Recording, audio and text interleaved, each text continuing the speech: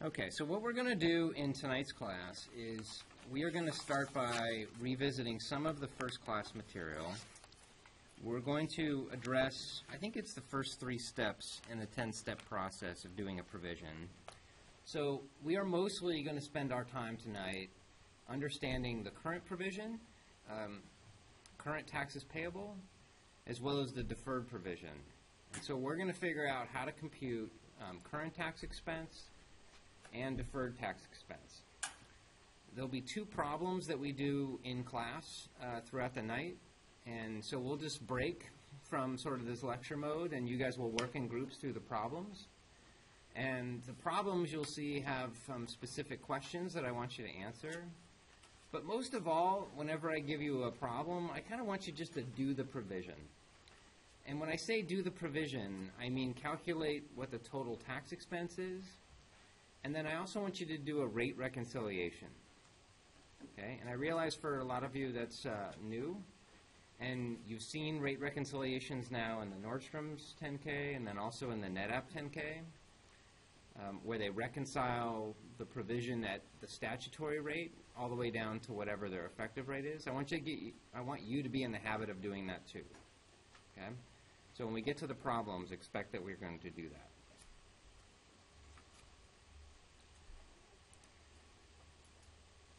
Okay, so last week we talked a lot about the objectives of ASC 740 being balance sheet based, and you would have seen this in the reading. But when we get to the provision exercises tonight, we're going to go through the same process we went through in the first class, which is I want you to first figure out the taxes payable or receivable. And so that first sub-bullet under objectives there, that is the current provision. Okay? We're going to figure out how much taxes do we owe, and from that step we're going to come up with a journal entry. And the second objective, to recognize deferred tax assets or liabilities, that's the second objective, which will in turn help us compute the deferred provision. Okay?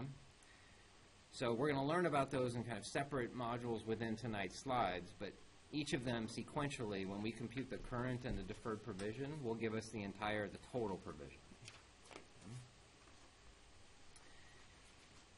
I showed you this chart last week and tried to show with some simple examples how with either the entire calculation of a provision, you could think of the step 1, 2, 3, payable, deferred, provision, or the way we showed it in last week's class was with every fact, whether it's book income or a perm item or a temp, we could create a journal entry out of that fact by following the same 3-step process.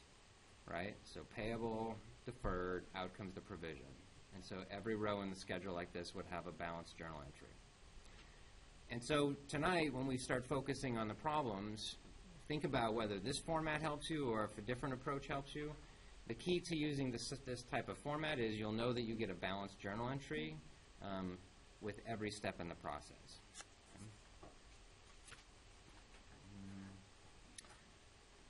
Okay. So basics to remember. So the first bullet, matching rule, right? So we're doing tax provisions on an accrual basis. If you read the NetApp disclosure, you will see that the total provision expense that they accrued doesn't look really anything like the cash taxes that they paid. And we didn't get into that discussion with the guest speakers. But in some of the disclosures that or the companies that we read for homework, that's one of the first things we're going to drill into as a group. Okay? Look at the total provision, try to figure out how much they're paying in cash taxes, and then let's talk about what the differences are. Having you understand that difference, that's important. But underlying the income statement expense that's on the P&L will always be the matching rule concept.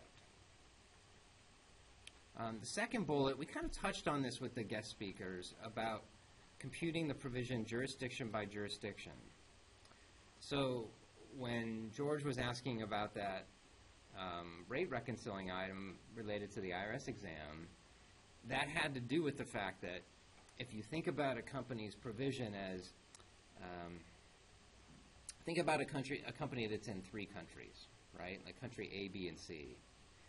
it's almost as if you would do the provision for that company in 3 separate columns for A, B, and C, and then add them up. And so say that country A's tax rate is 35, say it's the U.S., and country B's tax rate is 10%, and country C is 0. Well, then as you move income between those columns, right, between 35, 10, and 0, the total tax provision is going to change because of the relative weighting of income times the tax rate, right? So the game that people try to play, or the strategy that companies try to employ, is to move income to the lowest jurisdiction possible, right? So simplistically, you want to move income from country A, which I said had a 35% rate, to country C, which has a 0% rate. And the key is to be able to do that in a supportable way, right? You can't just artificially do that. But when you compute a provision jurisdiction by jurisdiction. So nobody asked the guest speakers how many countries NetApp is in, but the answer is probably a lot. When they compute their provision, they don't just compute one provision. They compute lots of provisions. So they'll compute a provision for the UK, and for France, and for Germany, and wherever, and then they'll add them up. And so a company that is big and complicated might have lots of columns in sort of my make-believe process, but really what they're doing is the same provision process over and over again. Okay? So when you compute a provision, you're really computing it jurisdiction by jurisdiction at a time and summing it up. Okay? There's a buddy of mine who, in fact, he used to work at Deloitte with me when Lee was at Yahoo, and the 3 of us worked together. He now has a job similar to Lee at a big company in the Midwest. And his company consolidates 1,200 entities at year end. And they do it like in a matter of hours. It's pretty impressive. But really, although you're like, oh, that sounds so hard, it's just 1,200 of the same provisions being added up, right? And so while volume is somewhat difficult to manage, it doesn't mean it's harder. It just means more, right? So when we compute provisions for multinational companies, we're going to do it jurisdiction by jurisdiction, okay, and add them up. Okay, the bullets on the right, we're going to talk about ad nauseum tonight.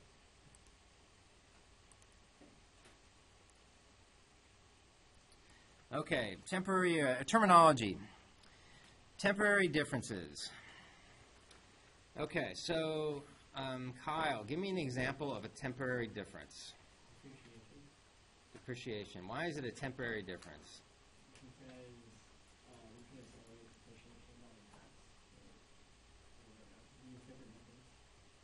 Because it differs. The timing of the item differs between book and tax law, right? Okay. Rumi. This is my way of figuring out how many of your names I know. Rumi, give me an example of a permanent difference.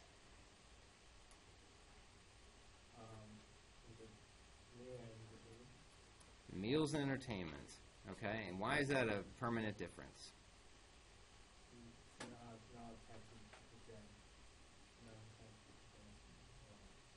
Because it's non-deductible, right? And it will never be deductible, right? Okay, so Ozzy, how would you define the current tax provision?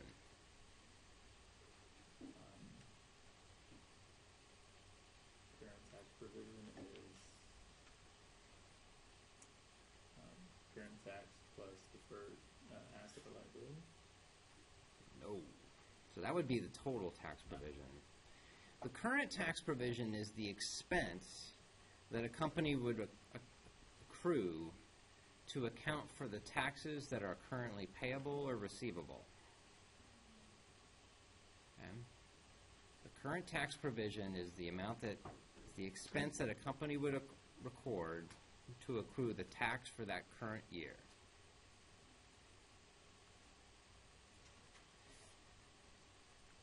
Shri, how would you describe the deferred tax provision? This one's sort of harder because we haven't touched on this too much.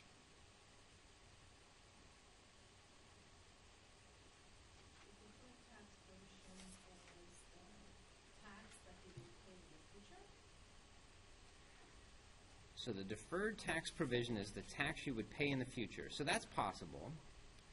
So if you read the guidance, the deferred tax provision is the change in deferreds. But that's sort of an abstract thing for somebody that doesn't understand provisions to start with, right? So the deferred tax provision is the expense that you're recording in the current period to match with this period's income that may or may not result in current taxes due. So I like to think of, like, the easiest example of explaining a deferred tax provision as, let's say that a company has an NOL carry forward. Okay, so last year they lost money and they set up a deferred tax asset to reflect the fact that in the future they're going to save tax. And this year they're profitable. So this year's profits are simply going to be offset by last year's loss. So we're not going to have a current tax expense this year because we don't owe any tax. But we do have a deferred provision because we're using the deferred tax asset that we set up last year. So if we had a deferred tax asset set up at the beginning of last year anticipating this thing, this savings, and we use that asset, we'll credit the asset and we'll debit deferred provision. So there you have an expense to match with your current period income, but that expense will be a deferred expense because you're using a deferred tax asset. Okay?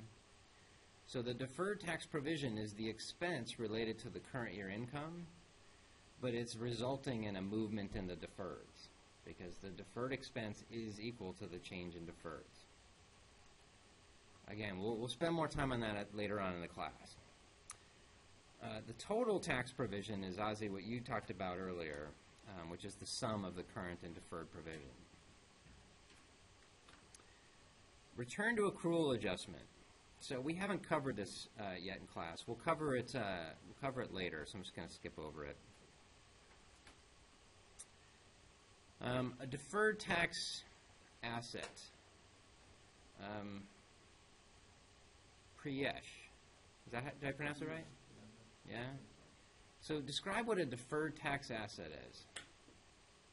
So it's the benefit of which we going to get in the future years which relate to the current year. Tax benefit that we can get. Okay, so give me one example of a deferred tax asset.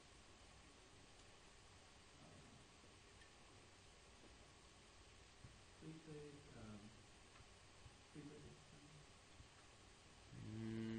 Give me an example of a deferred tax asset. We'll let Aaron save you. Aaron? An NOL, right? So in the future, you'll save tax, and so that NOL carry forward you're sitting on today, that'll be a deferred tax asset. So what's the difference between a deferred tax asset and a temporary difference? Those things sound like the same. What is the difference? Han, what do you think the difference is?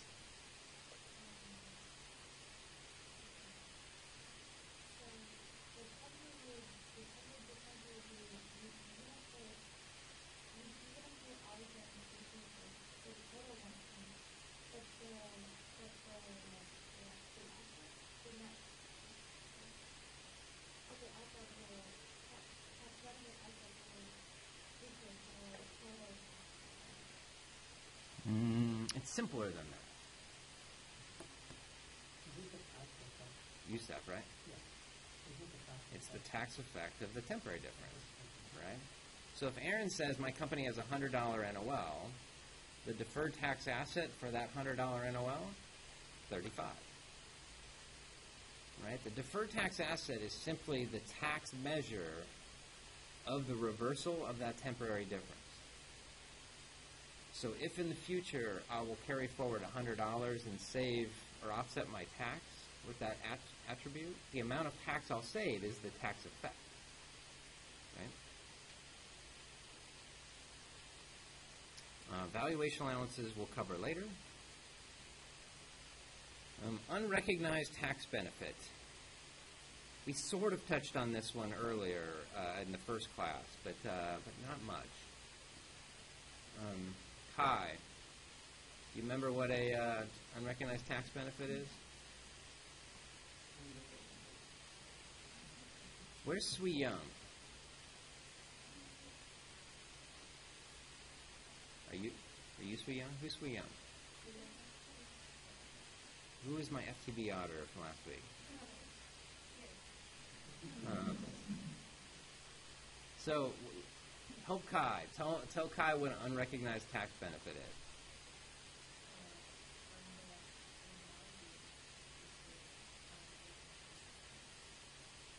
Wait, say you have to speak louder. I can't hear you.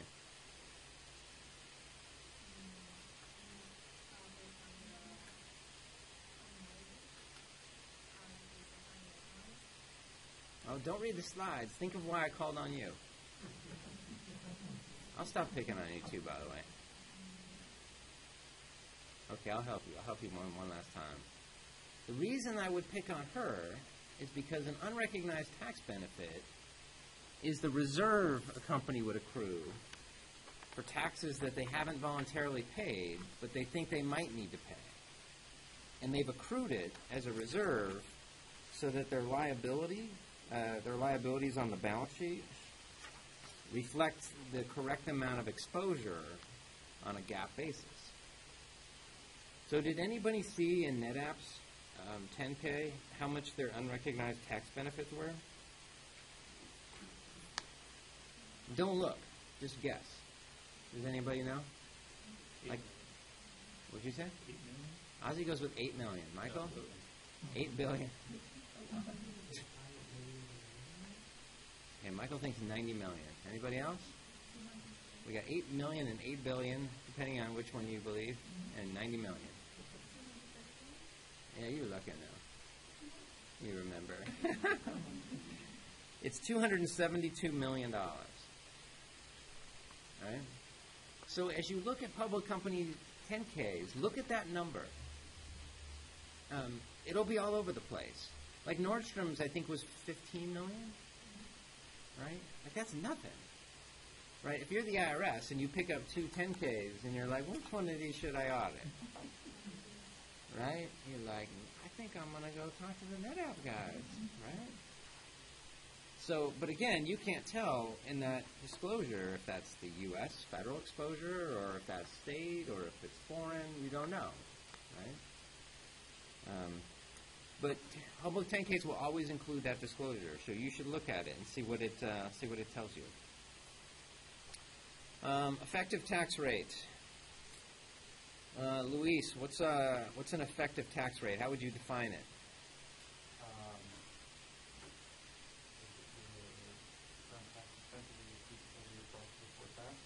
Wait, say it one more time, Luis. Okay, what did Luis get wrong? Total tax expense, right? Our total tax expense.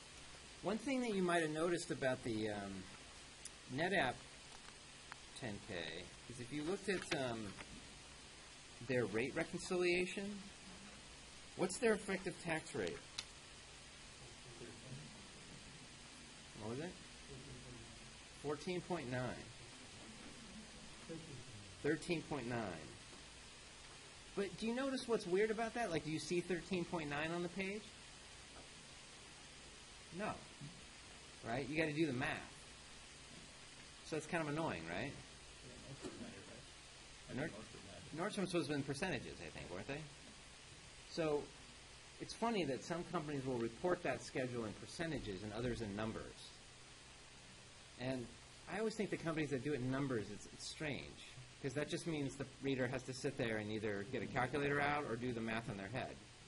Because usually people are interested in percentages. The disclosure rules allow you to do it either way. So neither is right or wrong, or both are correct. But you'll see as we look at different companies' disclosures, some do it with percentages and some do it with numbers. So the 13.9 includes unrecognized tax benefits, right? The 13.9 includes the unrecognized tax benefits. So the 13.9 should be the, let's see, I have it up on the screen here. The 13.9 should be this 152.9 right here, the total tax expense. The 103. You're looking at this year? Okay, fine. So if you're looking at this year, it should be the total tax expense of 103 divided by PBT of 740. All right? So the 103 incorporates the current and the deferred as well as the unassigned tax benefit? The 103 should include the current, the deferred, and all of the, what I'll call FIN 48 or tax reserve issues. So just like how in the following year, this year, you see how the item that George was pointing out, the $46 million charge, how that's included in the provision. So that would be included in the effective tax rate because it's a component of the provision. And what that 46 represents is an additional expense for settling an exam, right? Most times when you read other companies' public disclosures, you'll find that line item, if there's like a settlement or something like that, I mean, they'll always use different words. Usually it'll be a negative item because most companies then end up being over-reserved. In this case, they were under-reserved. That's rare. So the 270 of unrecognized tax benefit, that's accumulated over the years. That was a 1 year hit. Exactly. So this 270 right here, yeah, that's a roll forward. So every year, they take last year's 235, put it up here to the beginning of this year. And then they explain how this year's beginning balance gets to this year's ending balance. So they say, oh, we set up new reserves, we set up reserves for older years, but we did it this year because we sort of, had some different feelings about it. We reversed some reserves, we settled some reserves. The idea is that this table is helpful to a reader to understand how a company is managing its tax exposures. That's the idea.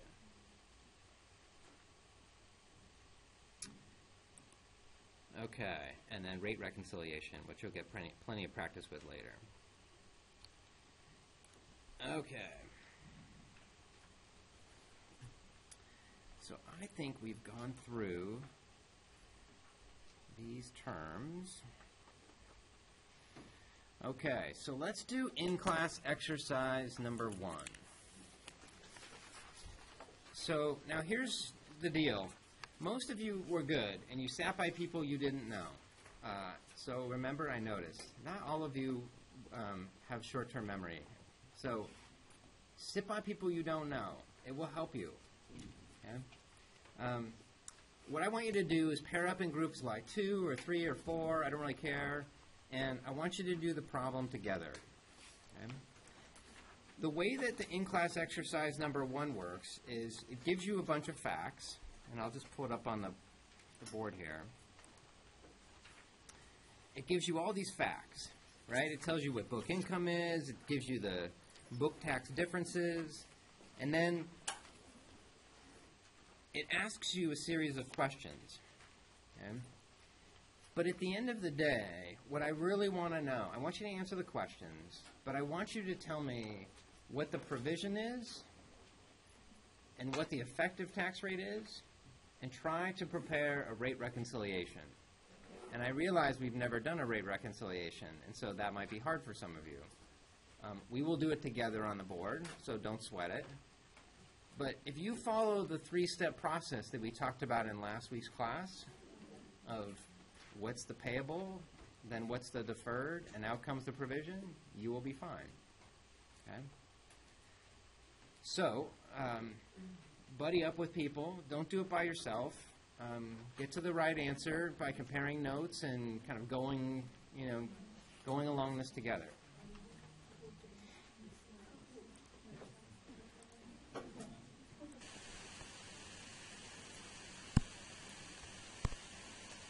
Okay, so I'm going to do the problem, and by way of doing the problem, we'll just answer all the questions, okay?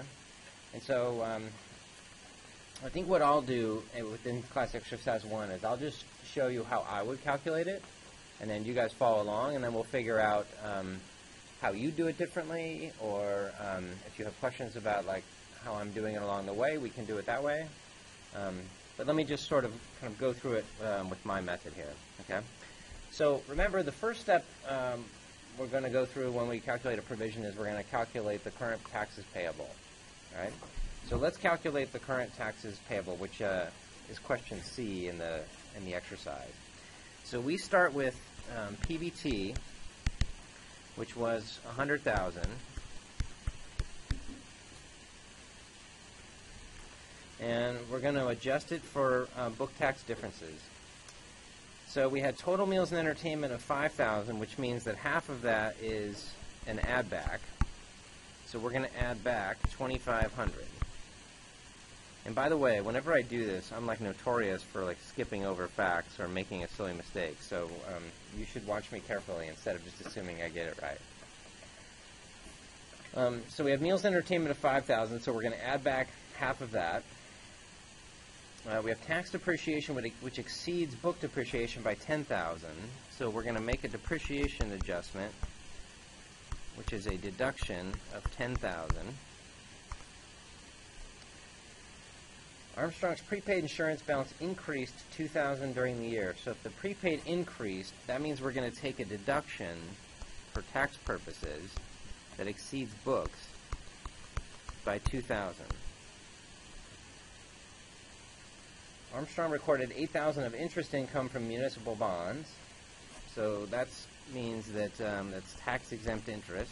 We'll just call that TEI. And that will be a deduction of 8,000. Sure.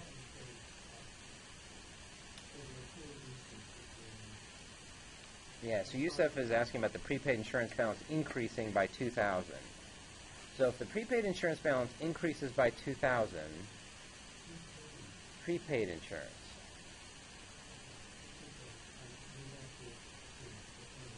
Okay. So again, just it's fine to kind of slow down. So prepaid insurance, whenever we pay it, it's deductible for tax, but it's not necessarily deductible for books until it covers the period that the insurance covers. So when you say the prepaid balance increased, that means tax gets a deduction, but books has yet to expense it. Okay, so we're going to accelerate a tax deduction. That's what that means. The bad debt reserve increased by 7,000. So if the reserve is increasing by 7, we can't deduct a reserve until we discharge the debt. So there's a book expense of 7,000, but it's not tax deductible. So we'll say bad debt reserve of 7,000 is an add back. And it says our tax rate's 40%. So if I sum up all of those amounts to get to my taxable income, what is my taxable income? 89.5, right? And so if my tax rate is 40%, my current tax expense is 35.8. Right? Okay. So we figured out step one. Our current tax liability is $35,800. So if we were going to book a journal entry related to that, we would say that that is credit payable for 35.8 and debit expense for 35.8. Okay? So that is our current expense. Now, let's figure out what our deferreds are. So that was question E. What is the journal entry to book our deferred tax expense? So if we go through our items and figure out our book tax differences and figure out what are our temporary differences, what are our temporary differences? So we know that depreciation is a temp item. And is that going to create, assuming we started the year with 0, a blank slate, are we going to have a temporary difference that will give rise to future deductions or a future tax liability? So Emily, the 10,000, what is that? Is that a future benefit or a future bad guy? Bad guy. Okay. So we're going to carve out a little section here for our deferreds. This will be step 1, and this will be step 2. So we have depreciation, which we're going to say is going to give rise to a bad guy of $10,000. Insurance.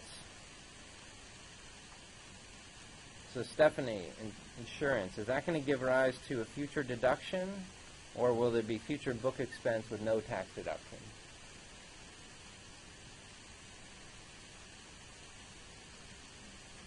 The second one. Exactly, the second one. So we already deducted the insurance when we paid it, which means in the future, when there's book expense for that insurance, there won't be a tax deduction. Right? So that will also be a bad guy. Tax-exempt interest. Is that a temporary difference, Lynn?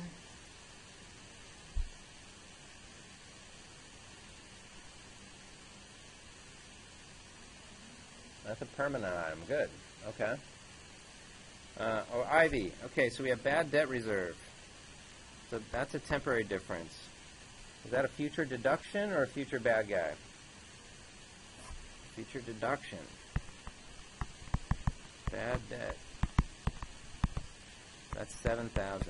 Okay, so if we sum all of our temporary items, we have a net bad guy of $5,000.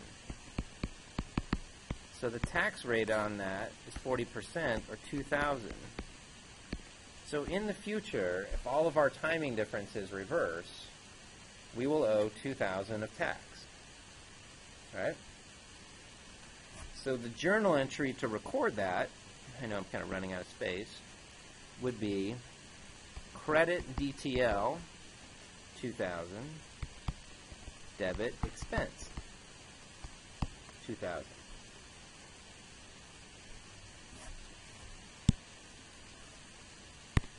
Okay. So step 1 was figuring out what is our taxes payable. It's $35,800. Step 2 is figuring out how much our future taxes are. It's $2,000.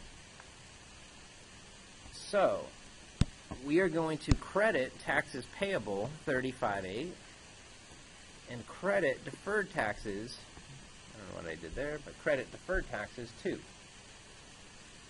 We're going to pay $35,000 now, we're going to pay $2,000 later, we're going to pay a total of $37,000. Okay? So now,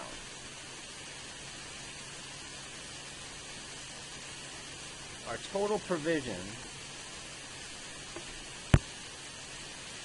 is 37.8, and our PBT was 100.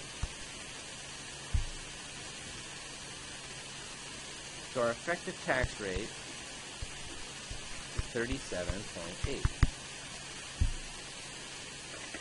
All right. Okay, so now we are going to do our first ever rate reconciliation. It's going to be super awesome. Okay. So, Hoy, if we were going to do a rate reconciliation, what 2 items are we trying to reconcile?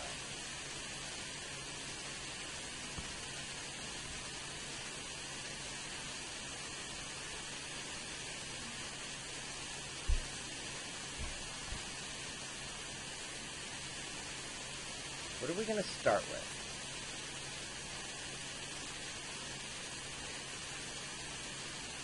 Well, we're going to... No, you're thinking too hard. We're going to start with PBT of 100. And because our statutory rate is 35%, we're going to assume that any company with a 35% rate would have a 35 provision. Like I said.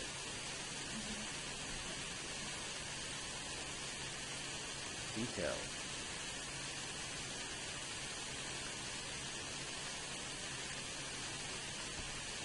Okay. So, boy.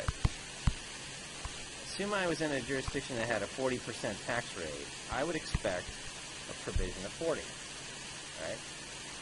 But my provision, we just calculated, is 37.8. So I'm trying to reconcile my 40 to my 37.8, right?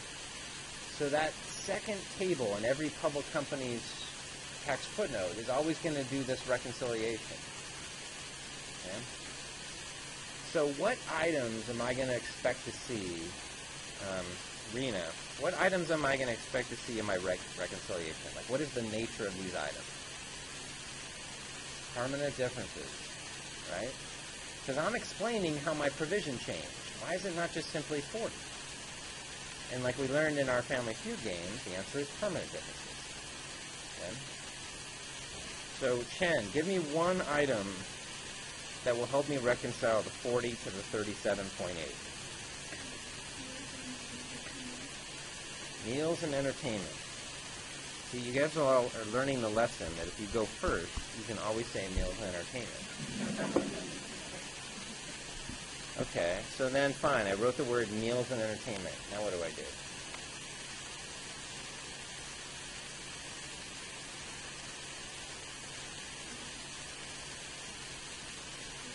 So what effect does the meals and entertainment have on the provision? So if I started by assuming that my provision should simply be 100 times 40% or 40, what incrementally does meals and entertainment do to the 40? 2,500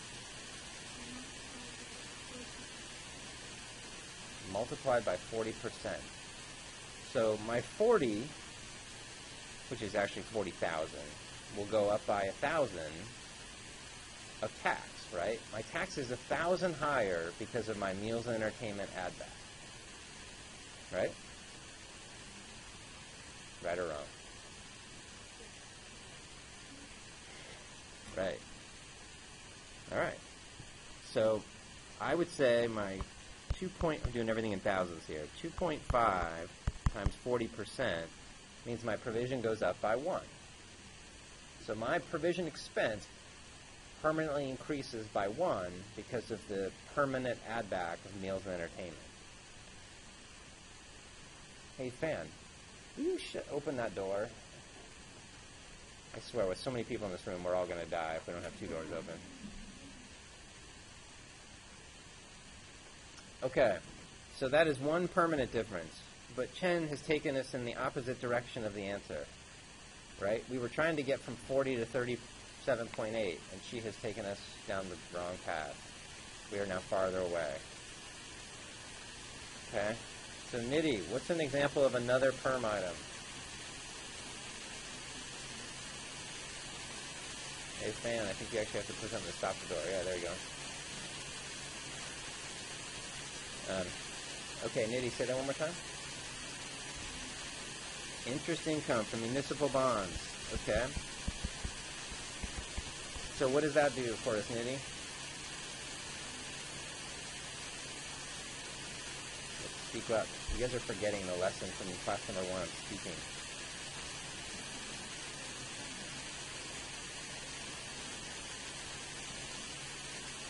Wait, say it louder, sorry. You're making me feel like I'm deaf.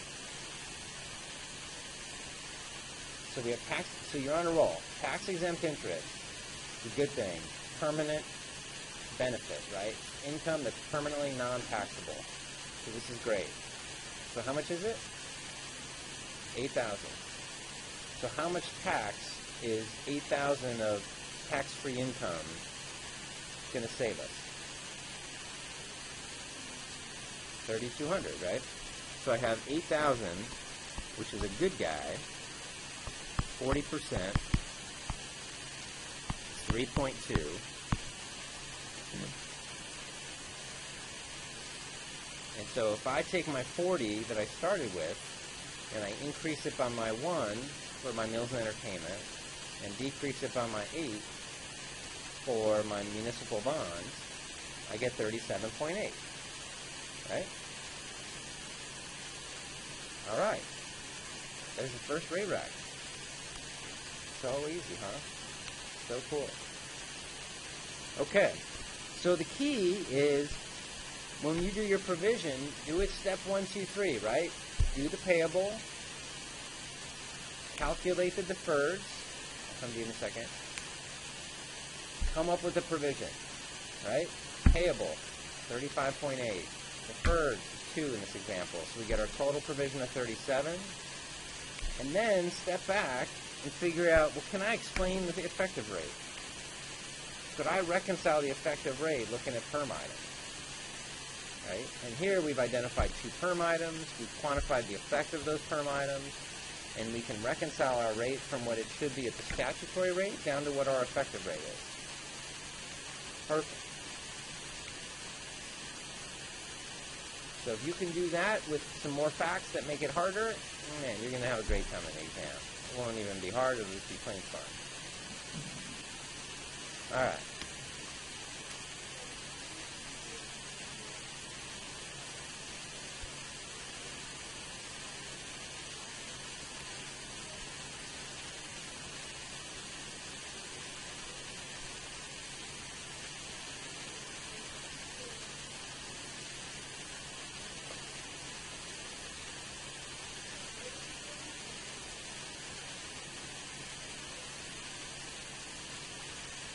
So, Marissa's question revolves around the presentation of deferred expense. And the answer is, I don't care. What is important to me is that, A, you can compute the total expense correctly, and then B, you understand that in the context of a public footnote, there's the first table that you have to present requires you to break out current expense from deferred expense. So it's important for you to know how to do that. So in my example, what would go in the footnote for this company would be, my current expense would be this, right? And my deferred expense would be that number. Okay? So you're going to need to know, of my 37.8 of total expense, how much is current and deferred. Okay? How you record the journal entries, it doesn't make a difference to me. And if you notice the way I did the solution, I didn't do the fact-by-fact approach of, okay, meals and entertainment, I'm going to come up with a journal entry. Prepaid insurance, I'll come up with a journal entry. Sort of like we had illustrated in the first class. Here, I just did it in total, right? I did the total payable, I did the total deferred. If you wanted to, like if what I showed you was difficult, if you wanted to go back and show the in-class exercise 1, like every fact having a journal entry, you could absolutely do that. You'll get to the exact same answer. Okay? It's just a method on how you do it. All right, other questions on that?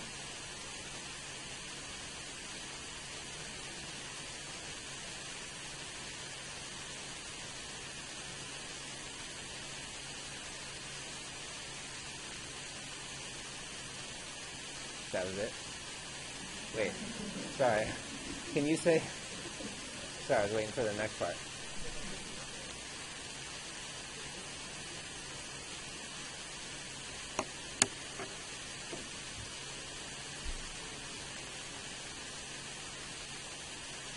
Exactly. So when you have temporary items, temporary items are going to cause deferred tax assets or liabilities. The change in the deferred tax assets or liabilities are what's going to cause the deferred provision, because the deferred provision will be your change in deferred. And it's a hard concept to grasp until you kind of boil it down to sort of the easiest, fact pattern, right? Like if you looked at NetApp's disclosure and you saw what their deferred provision was, it would be very hard for you to articulate what that is. But when you think about it as, something like, this fact pattern, we're taking deductions now in this example for depreciation and prepaid insurance to save tax today, but we're just going to pay it in the future. So it's very logical then to say, oh, my current expense is slightly lower, but my deferred expense makes up for that because I'll just pay it in the future. And that increase in the deferred liability is my deferred expense, right? And that's me just telling the reader, sure, my total expense is 37. I'm just paying 35 now, and I'll have to pay another couple later. What I pay now, I call current expense. What I pay later, I call deferred, right? I mean, that's all it is. Once you start mixing in lots of deferred expense gets a little tricky. All right, any more questions on that?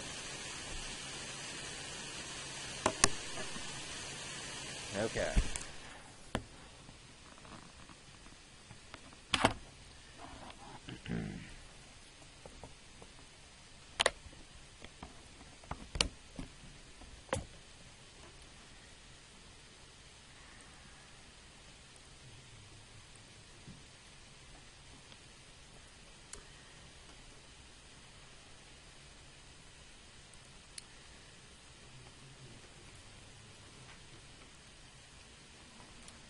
Okay, so in class exercise 1, we sort of did a complete provision, although it's very basic. Okay, so now if we sort of step back and we talk a little bit about the first objective, the current payable or receivable. When we're calculating current expense or the current payable, we're going to do a calculation just like the tax return. So just like how I illustrated going through that problem where I started with book income and I adjusted for both permanent and temporary items, that's the same thing you're going to do in computing the current expense or liability. I think that should be pretty straightforward if you have any familiarity with corporate taxable income. The same thing as doing a tax return. There's all sorts of differences between book or tax. The key for you is to make sure that as you understand what those differences are, that you've inventoried them as either permanent or temporary, right? We need to know that right off the bat. Okay, so we have another problem that we'll just kind of talk through as a class. The company has $1 million of income, and this is after tax expense of $300,000. The tax rate's 35%, and the state rate is 7%. Okay, so this is the first place that we've talked about a tax rate where there's a different federal rate from a state rate. Okay? And states can get sort of thorny here. And if my recollection is right, we're going to assume that state taxes are deductible for federal purposes in the current year. Okay, so some state taxes, like in California, you pay them one year and then you deduct them the next year for federal. It's on a lag basis. But in this example, we're going to assume that any state taxes we pay, we get to deduct in the current period. Okay? So let's just go through our facts. We have $1 million of income after tax expense of $300,000. Tax rates are 35 and 7. And then we list out our book tax differences. So we have tax depreciation, which is favorable. We have meals and entertainment, inventories and penalties, a $199 deduction, some bad debt reserves, and some bonuses. Right? So this is sort of a typical list of book tax differences that a company might have.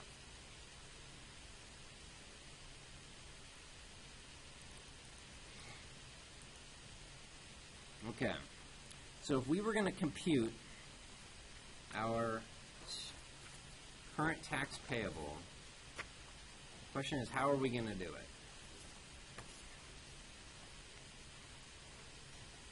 So we're going to start with net income for books before tax.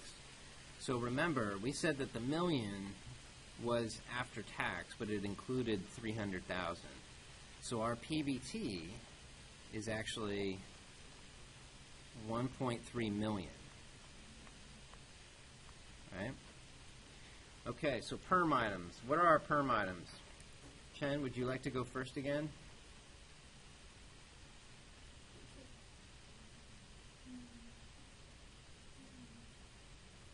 Just say what you said before. That's why I picked on you. Boom. Jen, you're going to realize you are our Meals and Entertainment queen. How much is the Meals and Entertainment add back, Jen? 5,000.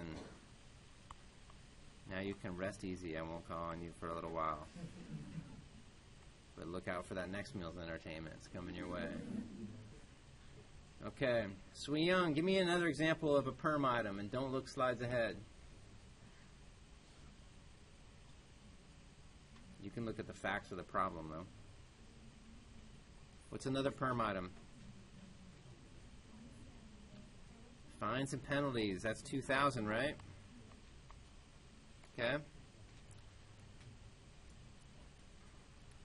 What's another perm item that Chris would laugh at if he was here?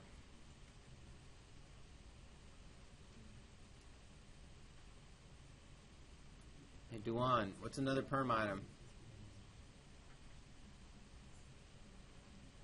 Section 199. 14,000, right? Remember, Chris was making fun of me for saying that was so uncommon, but it's so common. This company has it. All right. Temporary item. Megan, give me an example of temporary item. Depreciation. So that we have tax depreciation over book of 75,000, right?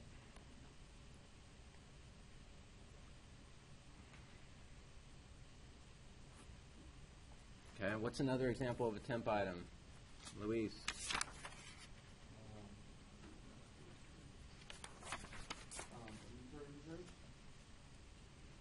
Inventory adjustment.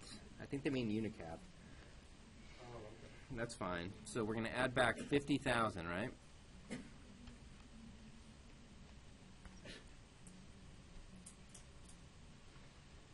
Okay. Shimao, what's another temp item?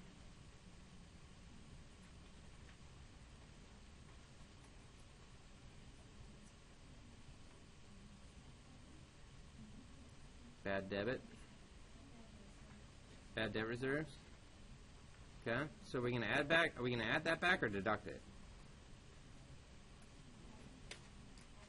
Add it back. We're going to add back 45,000 for bad debt reserves.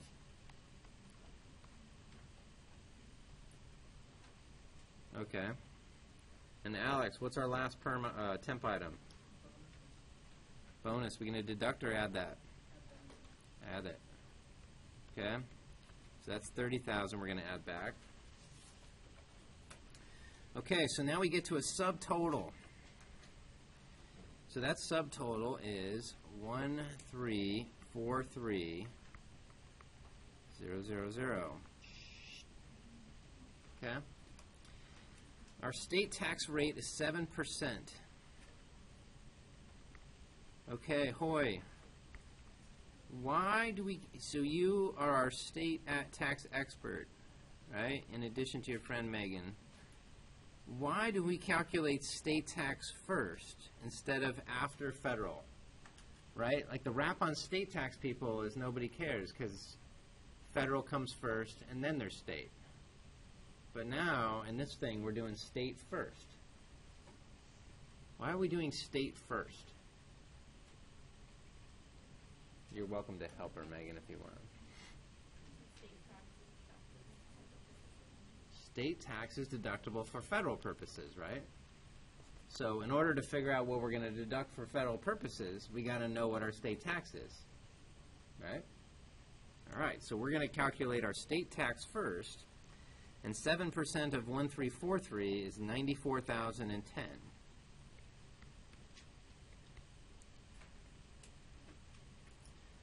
So we are going to deduct the 94,010 from the 1343 in order to figure out what our federal taxable income is. So our federal taxable income is going to be $1,248,990.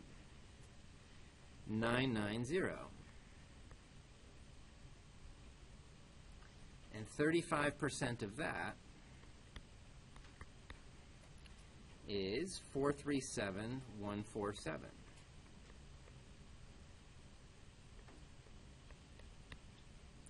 So our total current expense is 531,157. Okay, because that is the sum of our state tax expense of 94 and our federal tax expense of 437. Okay? So that would be a typical calculation of a current tax expense.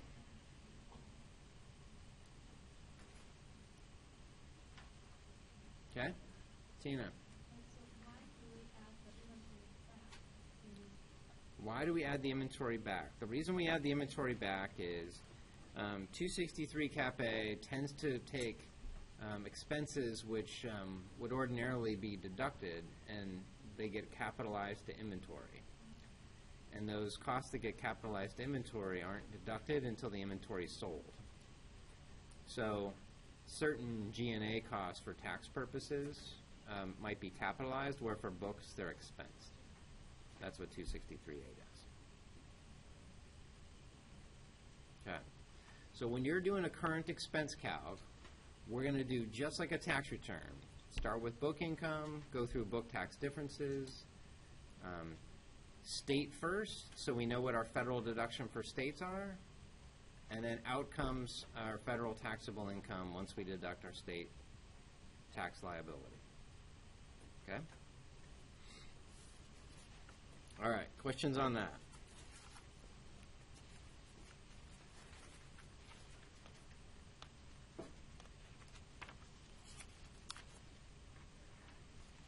Okay, so hold this thought, and depending on kind of how our time goes tonight, what I might come back and take this example and just do the entire provision. Like, all we've shown here is the current provision. But if we have time later, we'll come back and do the deferred provision for this exact example, and we'll do a rate rec and show you how the whole thing works.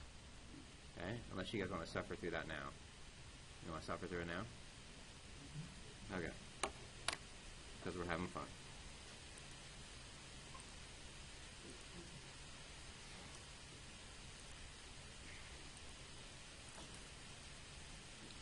Okay.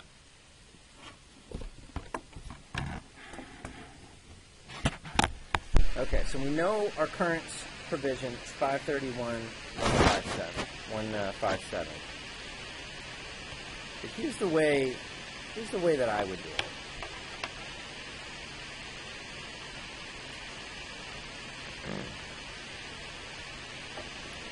What this confuses is this sort of confuses Fed and state because it does it on one page, one calculation.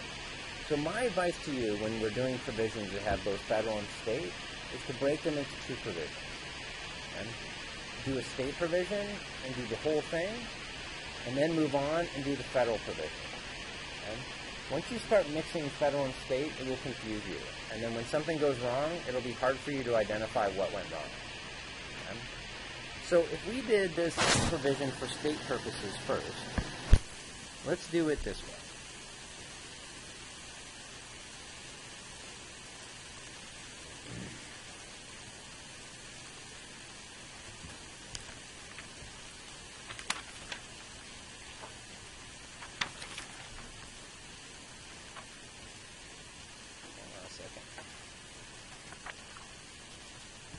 Okay, so my PBT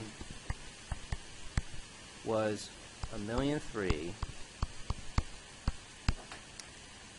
I had meals and entertainment of $2,500. Or sorry, that's wrong.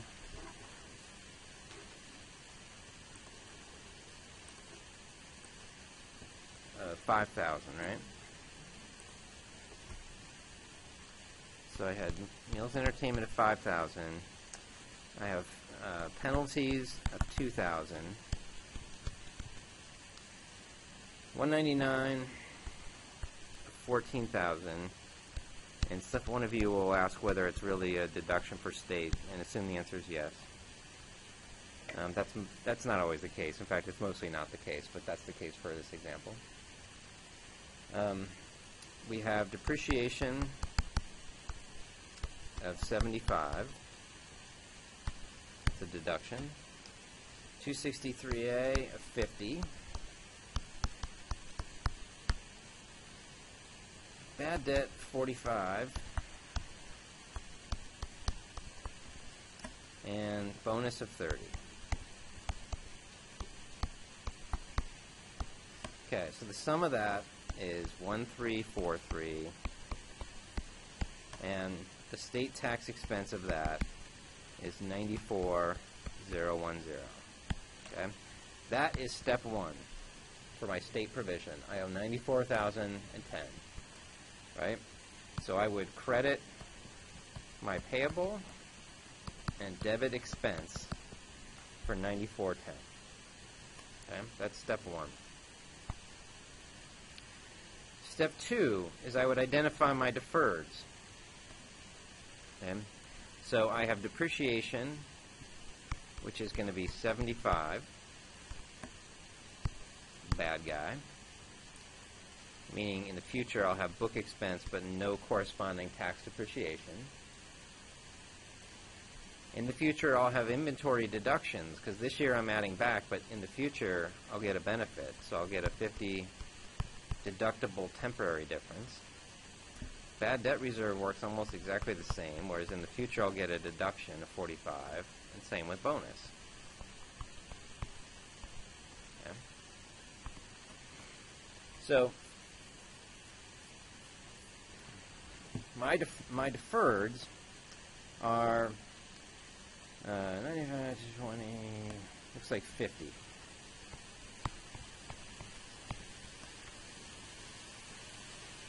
Right? So 7% on 50 should be 3,500. So my second entry, my second step is going to be debit DTA credit expense for 3,500. So my total provision is going to be the sum of 9410 and 3,500. But the 9410 is a debit and the 3,500 is a credit. And the reason that 3,500 is a credit is I'm building DTAs. So as I build DTAs, I'm earning a benefit, a tax provision benefit. Okay? So 9410 minus 3,500 should be 9510.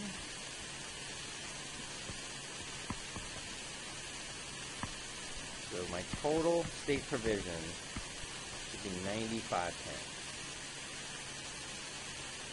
Seem right?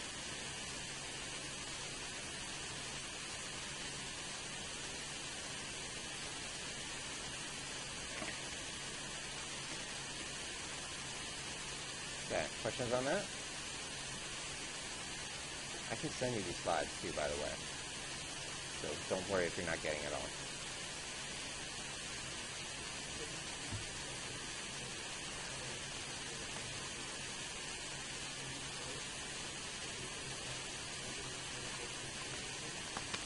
Right now, all we're doing is state provision. So I want you to think, remember early in class I said you do provisions jurisdiction by jurisdiction? Federal and state, different jurisdictions. So we're doing state first. That's our first jurisdiction, and we just finished the state provision. Okay? We did state step 1, state step 2, state step 3. Okay? We got it. And if we wanted to do a rate rec of just our state provision, we could do one. We're not going to, but we could. Okay? All right, so now we got to move on to federal. Okay, prime time. All right, so if we were doing our federal provision, here we're going to shortcut a little bit because we've done some of the work from the prior analysis. So we know in step 1, whatever that was, wasn't good. So we know in step 1 that we can start with TI of 1343 before our federal deduction for state tax. right? Because we already computed that when we did state taxable income. And then we know we get a deduction of $94,010, which is our state tax. So we'll call that TI before state. And this is our state. So this will really be TI. And TI was $1,248,990.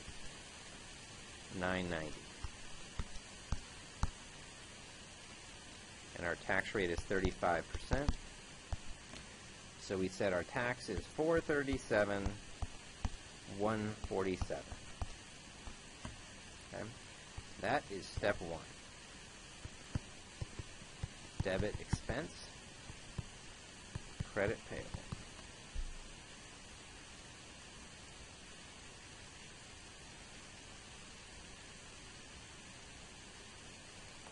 Okay. So that's what we learned in the last exercise that was in the slides. But now we're going to move on and we're going to do step two.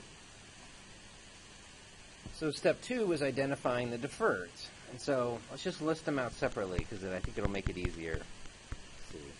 So depreciation was 75. That's a bad guy. Inventory was 50, which is a good guy. In the future, that'll be a deduction. Bad debt is a good guy in the future because that'll be a future deduction, and so will bonus.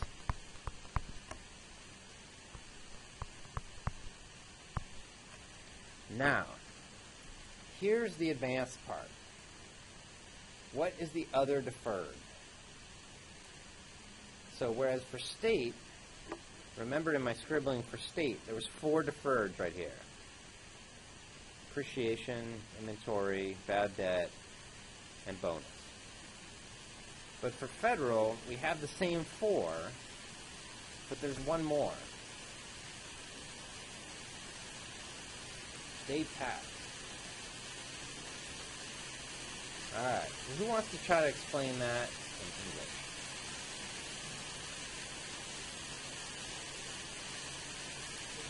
Three, you want to explain it in English?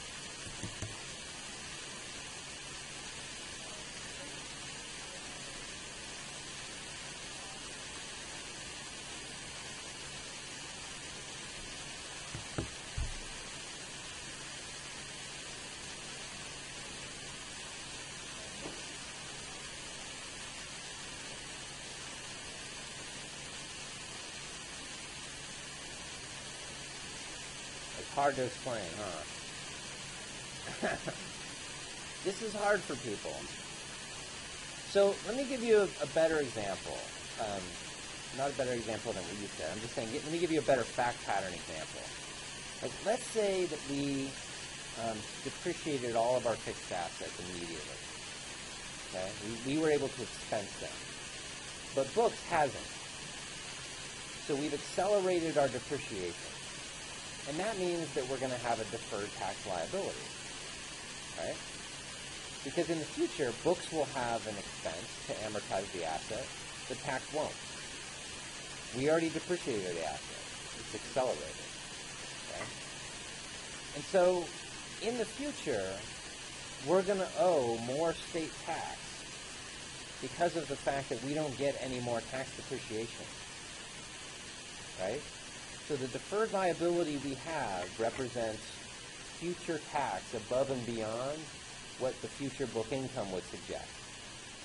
Are we all with me on that? So when you see deferred tax liability, you think, oh, there's going to be a future tax. Okay? If there's a future tax, there's also going to be a future federal deduction, right? Because anytime you pay state tax, you get a federal deduction. But you have to wait to take the federal deduction until you pay the state tax. So that means every time there's a state deferred, there is a federal deferred in the opposite direction. So in my example with the accelerated depreciation, if there's a state deferred liability, because we've already deducted the asset for state purposes, but books hasn't. That means in the future, when that deferred liability becomes taxes due, I will get a federal deduction. So for every dollar of state DTL, there should be a 35-cent federal DTA. Okay? Because in that next year, when I pay that additional dollar of state tax, I will save 35 cents of federal tax. Okay? All right. You said. You don't look confused. I'm just joking.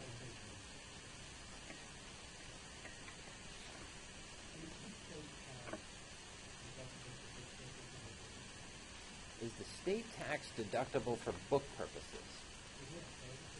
Well, the state tax will be a component of your provision. I think the question you're trying to ask is, the state tax deduction works like a perm difference in computing your federal provision. So when you compute your federal provision, you look and you say, ah, look at this. I get a deduction for state taxes. What a great thing, right?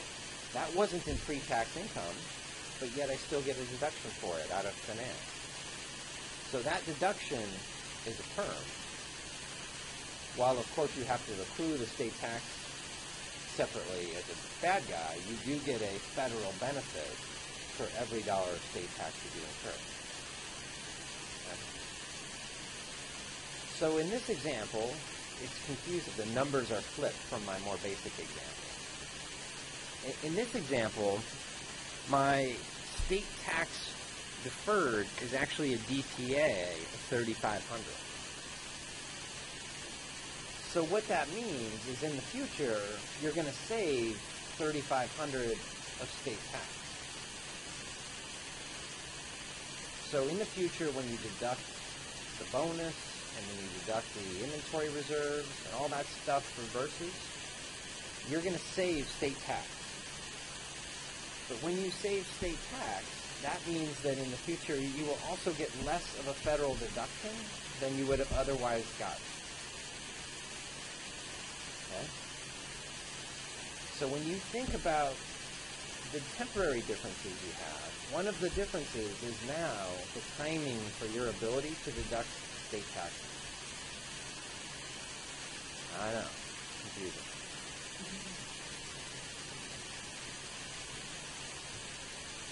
Well, so Yusef's question was, is that a tax-to-tax difference rather than a book-to-tax difference? This one is a difficult item to, the state tax deduction is difficult to define as a temporary item because there really is no book equivalent, right? It's sort of like an NOL if you think about it. Like there's not a book NOL and a tax NOL, right? There's just a tax item. And the same thing is true with the federal deduction for state tax. There's just the federal deduction for state tax. There's not really a book equivalent.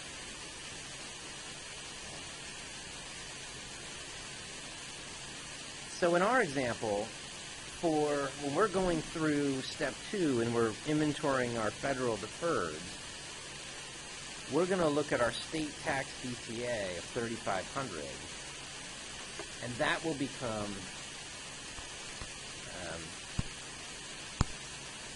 a federal DTL of $3,500. Because as we save state tax in the future, we will lose a federal deduction we would otherwise have.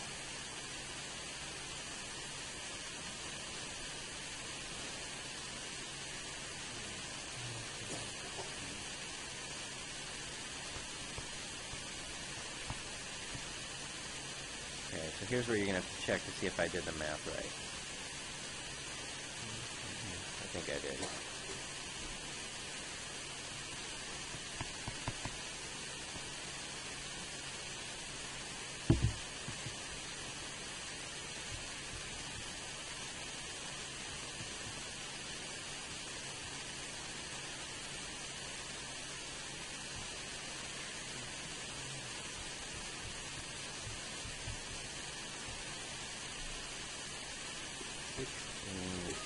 $875.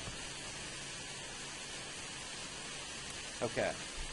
So I computed our federal deferred asset as being $16,275 by adding up our federal temp items, including our federal deduction for state, effective $3,500, and tax affecting the whole thing at 35%.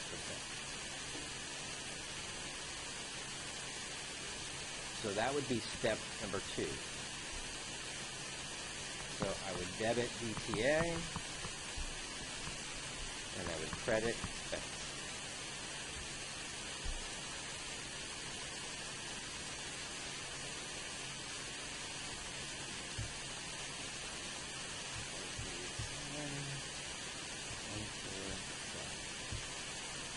So the sum of those two,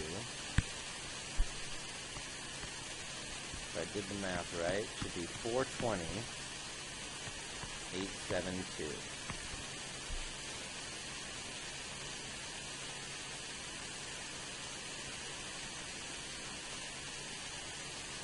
Okay. With me so far? So notice that in my federal provision, I have taken a benefit for the state tax provision, but I've done it in 2 places. I've taken a current benefit here, so my federal provision reflects a benefit from my current state tax expense, but it does so in the federal current provision. The state tax benefit reflects a federal detriment here. So it's confusing because the signs go the same direction, at least the way it's presented. But here, the $94,000, that's a benefit. That's lowering my federal current expense. Having the $3,500 here is increasing my deferred liabilities for federal, which has the effect of crediting deferred and debiting expense. So it's going the opposite direction. Okay. All right. So if we took the 420,872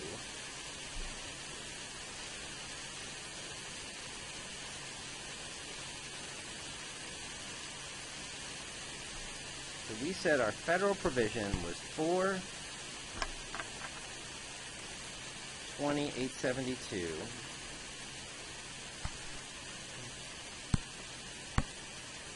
420,872 and our state provision was 9510.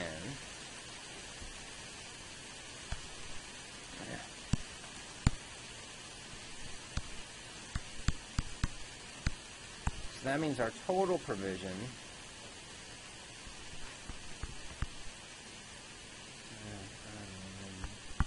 should be 511,382. Okay. So now, if we tried to do a rate reconciliation of 511,382, let's see if we can figure this thing out. So we started with PBT of 1300, and at 35%,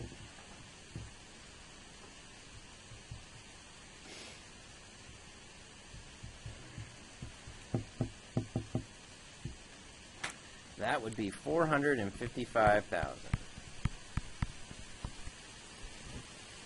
Okay, and we get to our total provision of 511,382. All right, so if we were going to do a rate rec to get us from 455 to 511,382, what items are we going to throw in there as a difference?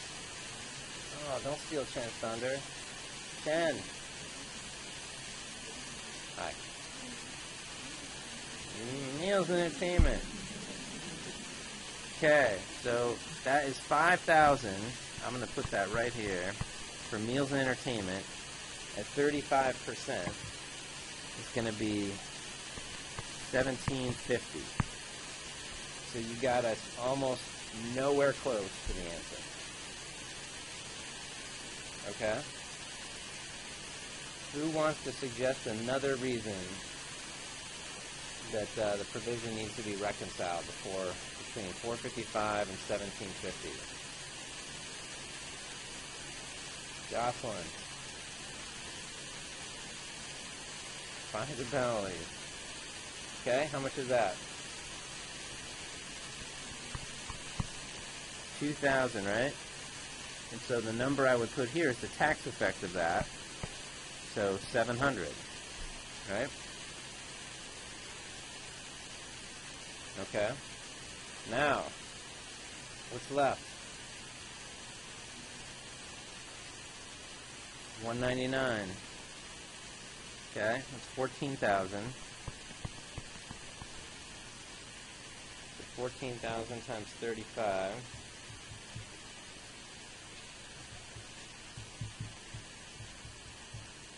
4,900. That's a good guy. Okay.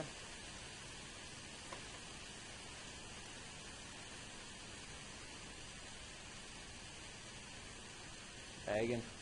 Oh, sorry. What's next, Megan? State taxes.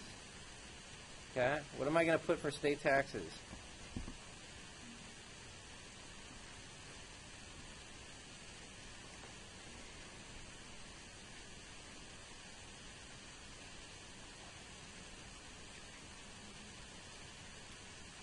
You want to help her, Louie?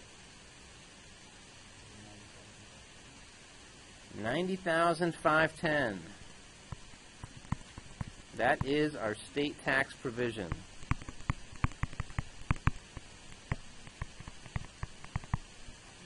Okay?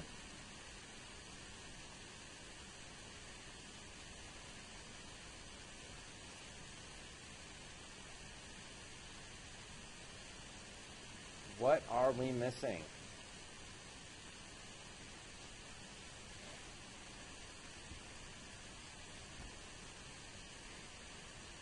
Do you know? Should be 91,000. Wait, say that one more time.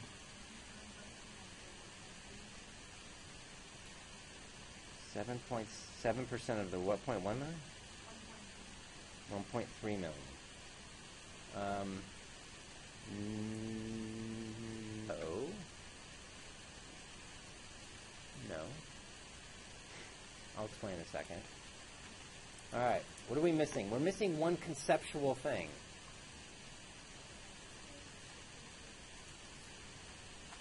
State deferred tax asset. No, because the 9510 is the total state provision. Right? When we calculated the state provision in the first step, when we were doing this jurisdiction by jurisdiction, 9510 was the entire state provision. And when we're doing our rate rec, this 455, this is just 35%. So that's just federal. So because we're now showing our total provision, we need to start with federal and add state. And these perms are just the federal effect of the perms, because the state effect of the perms is already in the 9510. Right?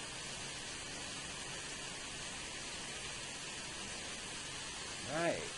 Well, you should have stopped with like 2 words to go. So Rena had it.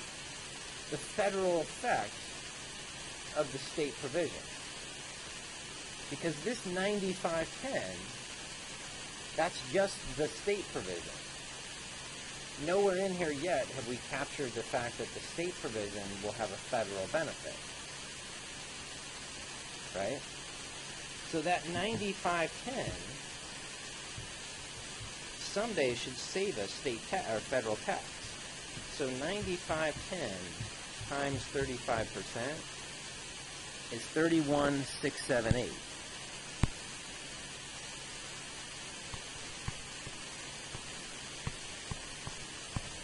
And that is a good guy. And we're going to call that FBOS, Federal Benefit of State.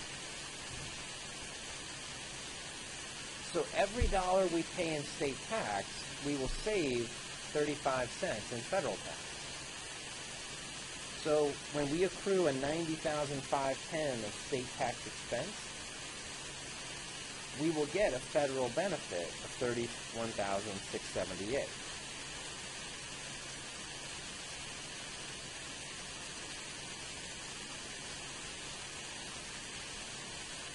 So while I don't know because I didn't add it up, if you add that up, it should work. Did you add it up?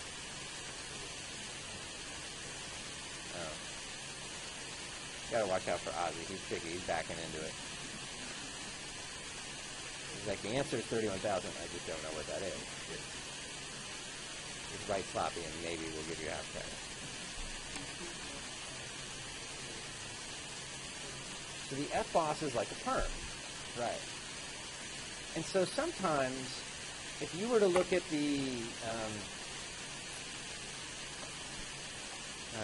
I think I deleted or I closed the NetApp 10K. But if you read the rate reconciliation for the NetApp 10K, it would surely show you the state tax line as net of federal effect.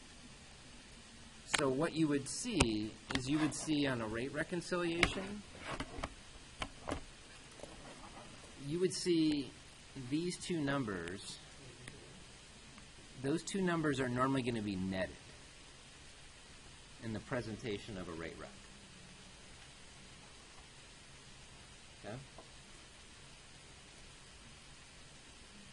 Okay. So, what we just did was probably harder than we needed to do in the second class. So if you're like, oh my God, I should drop this immediately. I understand. What I want you to take away from that, though, is, one, sort of take your time and go slow. There's no award you get from running through something, getting it wrong, and getting frustrated. So go slow. The second thing is, remember how I did the state provision first and then the federal provision? Always do that. Never try to do the Fed and state combined. It will mess you up. And as soon as you can't get it to work, you'll realize how much undoing you have to do. So do it in parts. So much like how I said, if you wanted to do the provision like journal entry by journal entry for every fact, you could do it that way. But you could also at least break down the provision jurisdiction by jurisdiction so you can get the state right and then move on and get the federal right. Okay? So, for purposes of exam, should we get through all items this time, both the federal and state, if it's a non-deductible, but that's what we treat it as state? Unless I tell you differently, anything I say is a book tax difference will be true for Fed and state. But in reality, there are different things. In reality, there's tons of differences. So like, Amazon, for example, they do their state provision, every state, every entity, there's like 300 and something of them. And they all have, they start with different legal entity income, they have different book tax differences, they have Fed state adjustments. It's just a ton of differences, but it all adds up, right? So while it looks complicated because of the volume, it's really just a lot of individual provisions that add up. Okay? Okay.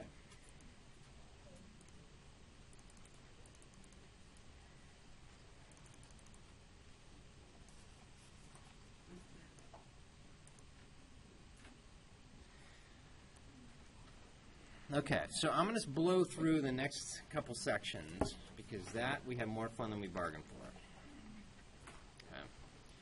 So, step 2 in our process was computing the current provision. I think you get the hang of the current provision, right? It's like doing your tax return and out comes a journal entry. Step number 3 in the process is sometimes when you're doing the provision, you don't get it right the first time. So remember how when we were talking to the guest speakers and they told you how little time they have to compute their provision?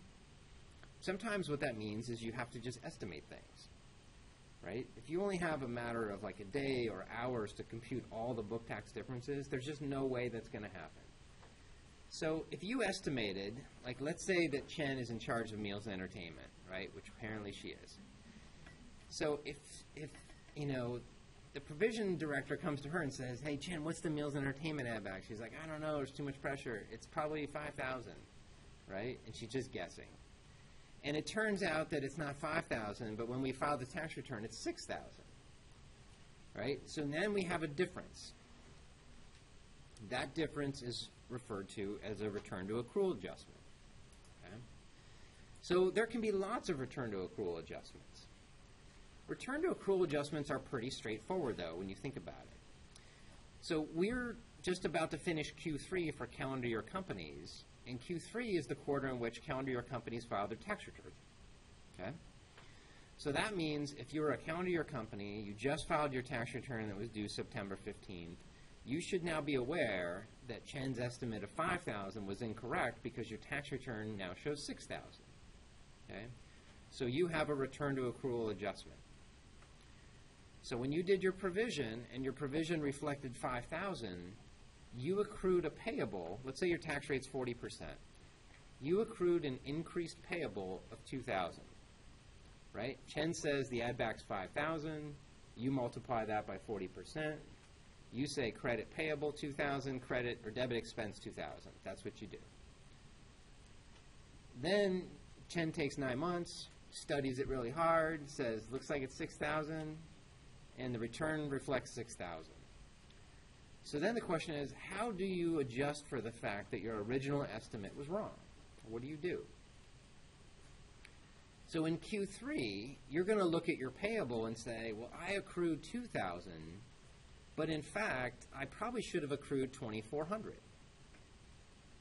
Right? So if everything else was perfect on your tax return, besides Chen's reckless estimate, right? I'll pick on somebody else later, don't worry. It's your mistake for sitting in the front row. So if everything else was perfect on the tax return, except for Chen's estimate, then you need to look at your return and say, gosh, I gotta adjust my payable. Like my payable showed I owed 2,000 because of this meals and entertainment, but now I owe more. So I have to credit my payable because I owe more, right? I got to cut a check to the government. So the first thing I got to do is credit my payable to set up that liability. So I'm going to credit payable 400, which is really step one in my process, right? My process is I figure out my payable. In my return to accrual process, I just do step 1, 2, 3 over again, but I really do it for my errors, my changes in estimate. So my 3-step process with respect to comparing return to provision, my first step is I'm under accrued by 400 because of the change in estimate. I credit payable 400. There's nothing about this change in estimate that has a deferred effect because the meals and entertainment, as we now learn, is a perm item. So the other side of the entry that we're going to book to update for this change in estimate is expense. So the journal entry that we would book because of the change in estimate would be credit payable, 400, and debit expense, 400. And that's the same entry that we wish we would have booked all along if we knew, right? If Chen had only told us it was 6,000 instead of 5,000, we would have booked that extra 400 when we did the provision originally. But instead, since we're learning about it now, we booked the 400 debit to provision and the 400 payable now. That is all a return to accrual is. Okay? All you're doing is taking the journal entries you booked at year end and updating them to what they should be based upon all the facts you now reflected in your tax returns. You said? So that additional 400, would that be disclosed separately in the following year? Because that will appear on your current year payable. So that 400, Yusef's question is, well, where will you see that 400, like when you look at the financial statements? For the following year. Well, you'll have to see it in the following year because now it's September and you just figured it out. And as much as you want to go to Chen and be like, Chen, you should have told me this in January. Like, what are we doing here? Or like, Chen's like, I did the best I could, right? I told you it was 5,000. It was a pretty rock solid estimate. And turns out it wasn't like that rock solid. But that extra 400 in my example, yeah, will show up in Q3. So the key to having return to accrual adjustments is that they're not so big that you look back and say, man, that is such a big difference. It's going to be a problem for me to book all that now when it really belonged last year, right? So when return to accrual adjustments are small, it's sort of like no problem. When return to accrual adjustments get big, well, then you get into the question of, well, why didn't you figure that out originally? And is that an error? And did your process break down? And does somebody need to be punished? And that sort of thing. So with like the 1,000 with Chen, like we'll let that pass, right? If Chen said, no, there's no meals entertainment this year, it's all good, right? We're going to take a break this year. And then it turned out that wasn't true, then you'd say, oh, well, that's a pretty blatant return to accrual adjustment. Like we're going to have a discussion around how we mess that up, right? But in concept, return to accrual adjustments are really just taking the provision you did and correcting for it. You can correct your payable, you can correct your deferreds, you can correct your expense. It's looking at all three steps and figuring out what's the difference between what you did at the estimate when you did your original provision and what it should have been. And do you disclose that separately in the following year? Do you disclose it separately in the following year? Only if it's so big that it's a problem. In almost like 10 out of 10 cases, it will be shoved under the rug. But it drives the rate, right? It drives the rate. But does it drive the rate? It depends. So if you had let's say you had a depreciation difference. If you guessed that your tax depreciation was 100, but it turned out to be 90, well then you owe more tax, right? So in step one, your payable should be higher because your tax depreciation isn't as high as you thought. So your tax payable needs to go up. But in step two, your deferred needs to change now because if you didn't take as much tax depreciation, that means that your deferred tax asset or liability for depreciation is going to be a higher DTA. So the payable and the deferred will offset, and there is no provision effect. So having a true-up on a temp item is just like having a temp item in the current year where it doesn't impact the rate. So the only return to accrual items that drive a provision are going to be the same items that would have driven a provision in the first place, which will be perm items. Okay. But auditors get anxious anytime there's return to accrual adjustments. So the trick with a company is to figure out like what your materiality is and like what types of adjustments you can absorb. Because Sharon at Oracle, I'm sure they have a much different tolerance for a return to accrual adjustment at Oracle than they will at a much smaller company. Everybody with me? Yeah.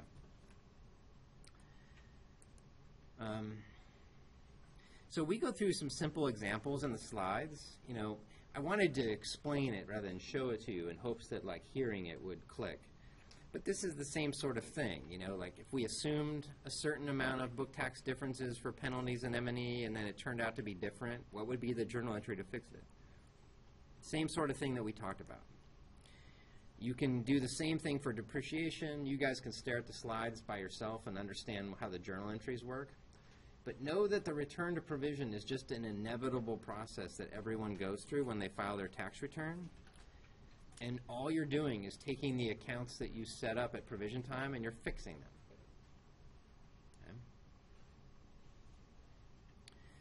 When you work in industry or even public accounting, but more so in industry, anytime there's a return to accrual adjustment, then the question that the auditors will ask is, was that a change in an estimate or was it an error?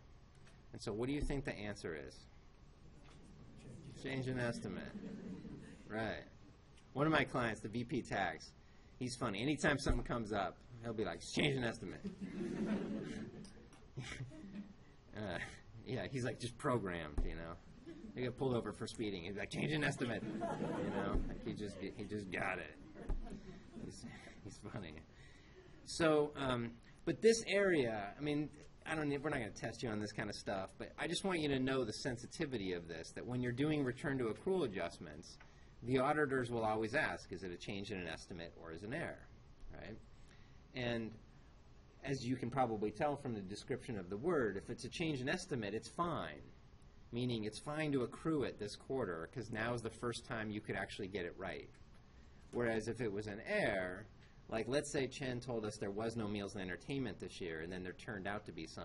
Like we would look back and say, Chen, what were you thinking, man? How could you not have seen that there was meals and entertainment? Like it's right there in the GL. And then she'll be like, oh, I skipped that page. You know? And you're like, Chen, right? And so that would be an error. And so the auditors would look at that and say, well, okay, now we need to assess, well, what is the effect of making an error? Should we restate the prior financial statements if it's big enough? You know, should we assess SOX control? All sorts of things like that. And so the difference between calling something a change in estimate, where, you know, Chen might have said, well, I thought this types of you know, meals, like taking a client to lunch was treated differently than saying having a birthday party for an employee, and I didn't have the time to figure out like which was which, and there's a lot of records and it's hard to get that data and it took time. Like those sorts of things could argue for a change in estimate. Whereas if she said, I just didn't look at that page, you know, that's an error. So anyways, understand that the difference between the two has a lot of significance. Okay, let's get to deferred provision. This is important. We don't have that much time left.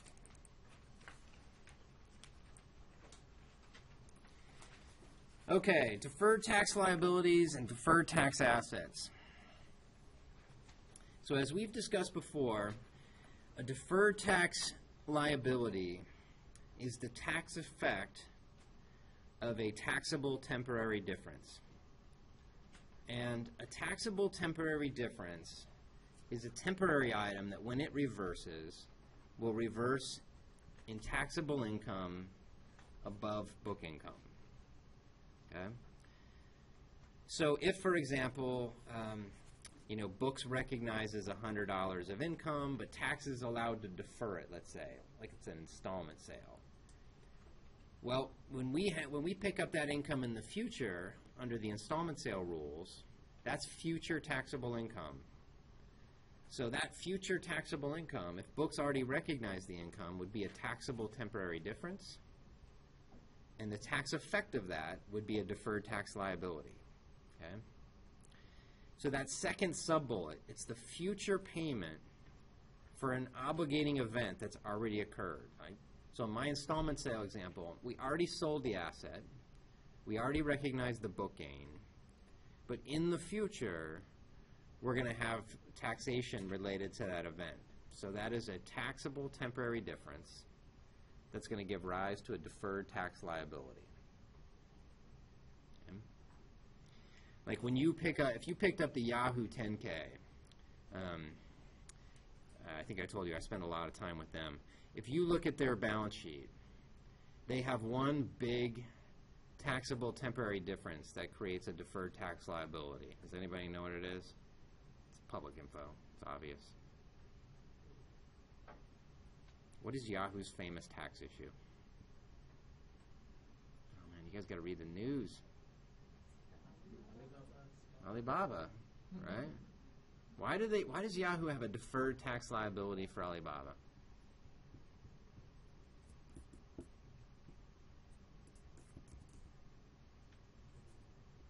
Chen? No, I'm just joking. It's not mailed out. So for book purposes, they account for their investment in Alibaba under the mark-to-market method because Alibaba is a public company and they value it for book purposes at the market price. Okay? The market price for Yahoo's investment in Alibaba is huge. It's like $40 billion. Yahoo's tax basis in Alibaba is like nothing. So that means if Yahoo went out and sold their investment in Alibaba, they would have a massive tax gain, right? That tax gain is just like the second sub-bullet. It's the future tax related to an event that's already occurred. Books has already valued the asset at its fair value, and when tax catches up, there'll be a big tax to pay. So we have a very large taxable temporary difference that will give rise to a deferred tax liability. Okay? So when you look at their balance sheet, you would see a deferred tax liability of like $10 to $15 billion representing the future tax on the sale of that asset. Okay? Deferred tax assets. Okay? So Aaron gave the example before of an NOL. Some companies have big NOLs, right? And if you were the reader of a financial statement, you might want to know, hey, this company's got a lot of NOLs, right? And that might be useful for you to value a company. You look at them and say, these guys aren't paying tax for a long time, right? And that's good to know because as they start making money and as they're cash flow positive, they're not going to have to start cutting checks to the IRS. You know, all those earnings are going to come straight through the cash flow statement without any tax. So you as a reader ought to look at the balance sheet and want to know what are the deferred tax assets or liabilities. Like, it's extremely relevant that Yahoo has that giant deferred tax liability, right? That's the second biggest thing on their balance sheet behind the investment in Alibaba. So understanding what those deferred taxes represent, that's important.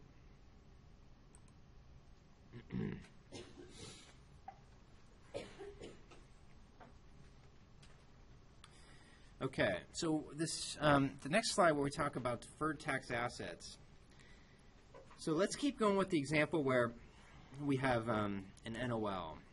Okay, so pick a company that's been losing lots of money. Who loses money? Uber.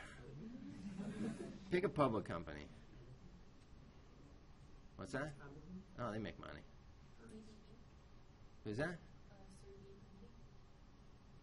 3D printing? Maybe. Pick a company, everyone. Okay, here's a company I pick on. AMD. Right? Yeah, you guys compete with AMD, kind of, right? To the extent that you pay attention to them. Yeah. Okay. So AMD has been around forever, right? And I think they've lost money for like 30 years, I think. Yeah. And so they have NOLs, right? And you would think, that is fantastic, right? Like, I've got some great news for you, AMD, right? You have NOLs, so you're going to save a ton of tax in the future, right? So that's good. That's like the opposite of Yahoo and Alibaba, right? Because with them, they're like, you're going to pay a lot of tax. This is not good. But with AMD, you're like, this is awesome, right? So why is it not that awesome? What is the problem? I know, but you're jumping ahead. You don't need NOLs unless you have income, right? It's like having a lot of wallpaper without a house, right? So with NOLs, sure, those are deferred tax assets, but you only book deferred tax assets on the face of the financial statements if they're worth anything to you, okay? And these are my words, right? Like the words that the FASB guidance uses is that you're more likely than not to realize them, right? And so if you looked at AMD and you said, oh, you've got a lot of NOLs, so those NOLs are DTAs, well, are you more likely than not to realize them? That would be pretty hard to say, right? Because they've been losing money for a long time. And I don't follow them closely. Like, I don't know their facts exactly. I just know that they've lost money a lot. So for a company that had lost money for the last, like, decade or two, you'd think, well, we shouldn't show the reader this big asset because, I mean, that's not necessarily an asset that they should place value in, right? Like if you put cash, accounts receivable, giant NOL, those assets might have different values, and that NOL might have a value of close to nothing, right? And there are rules that prevent other companies from buying them just to get their NOLs, and so it's hard to just put a value on the NOLs equal to what maybe the conceptual or theoretical value might be. Okay? So not all deferred tax assets are created alike, and so this reference to the term valuation allowance on this slide means, and we'll talk about this in another class. In fact, I think we talk about it next class. It means that when we show the financial statements, we only record deferred tax assets net of a valuation allowance. And a valuation allowance basically haircuts DTAs to the amounts that we think we're more likely than not to realize. Okay? Our homework assignment for next week will be a company that has a valuation allowance. And we're going to talk about why that company has a valuation allowance.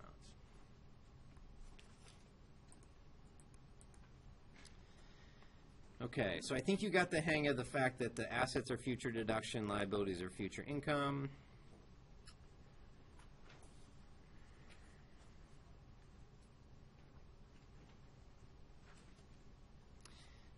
These are examples of types of deferreds. I think we sort of got this through the feud game and just through talking through some of the examples. Okay, so let's do example 2. It's 935. So here's what I'm going to do. For those of you who want to split, you can split. And I'm going to go through what the homework is first. And then for those of you who want to stay, we'll do in-class exercise 2 together. Okay? So the homework for the next class. So there's a bunch of reading. Kate's going to send out more problems. The first night's homework hopefully seemed really easy to you, so the next homework should be a little more challenging. But again, I think you're going to find that the exercises are sort of just like the problems we're doing in class. But like I was doing up there on the board with that one example, and I could tell you guys were all like, I got nothing, you know. I want you to do the problems by yourself and try to make sure you get from beginning to end, right? Do step 1, 2, 3, do the rate rec, do the balanced journal entries.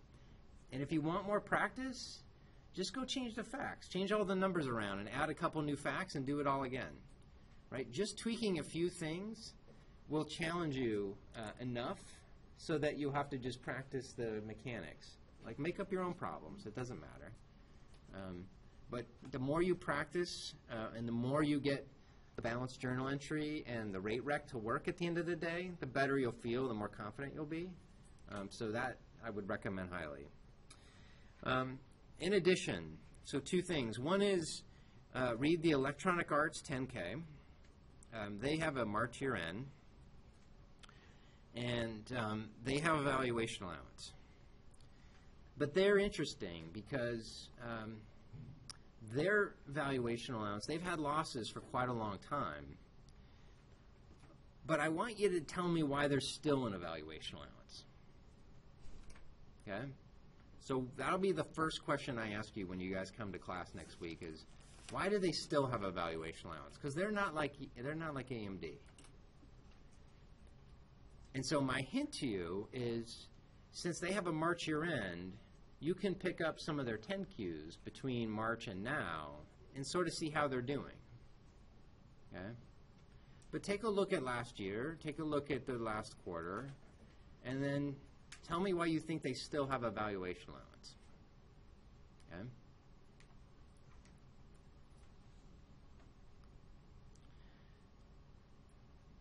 The other thing that's interesting about EA is, and again, this is public disclosure, but when companies announce earnings, they announce earnings through a press release and they file an 8K with the SEC. And that information is unaudited. But with EA, you might take a look at what they say their tax expense is in their press release and compare it to their 10Q or their 10K. And there's a difference. And see if you can figure out the difference. Okay? You guys understand what I'm asking? So when a company announces their earnings, which again is a big part of being a public company. They say, hey, we just finished our year end, here's our earnings, we're doing great. The press release is usually like a dozen pages long. Look at all the places that they describe tax and explain why the tax that they ultimately explain in the press release is different than the 10K. So we're looking at May 2015 maybe? They're a March year end, so they release in May sometime. May 10Q versus 8. Well, it'll be a 10K in May because their year end is March. So they'll issue their 10K a month and a half or so after year end. And so when you look in the, if you just go to the EA website and you pull up the investor relations section, and their 10K will be issued probably in May sometime. Their press release will probably be in the end of April, something like that. Oh, press release for the full year. Press release for the full year. Okay. Yeah. It's the same phenomenon will be true every quarter, but look at year end. Understand how they communicate taxes in their press release is my point compared to the 10K. It's sort of unique. Okay. So, why do they still have a valuation allowance? Why is the tax expense that they describe in their press release, why is it different than what's in their 10K? Okay, those are two questions I'm definitely going to ask you. The other thing you can see listed here above the assignment number 2 is, I want you to find the world's largest valuation allowance.